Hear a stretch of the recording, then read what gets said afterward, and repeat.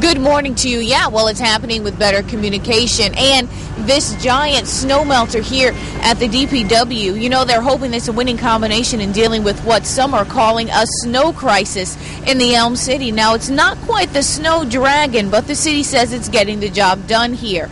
This industrial snow melter was rented from a Bridgeport landscaper for $9,000 for about 9 hours. They're working right now on Mount Snow here at the DPW until about 8 this morning. We're told the machine melts 60 tons of snow an hour.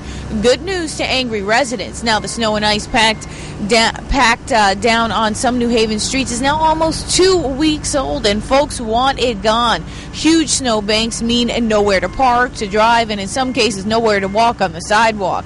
Last night the city held a special meeting to talk about snow removal with Public Works Director John Prokop. Now city aldermen are hoping to learn from the mistakes made this year, including the lack of communication and equipment trouble.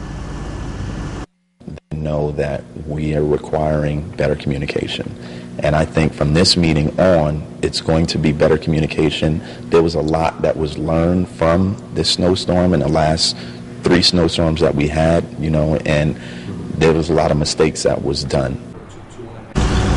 In addition to overtime, the city is spending about $1,000 an hour on private contractors to help remove the snow. But the DPW says, heck, it's money well spent when you're able to get rid of all of this snow.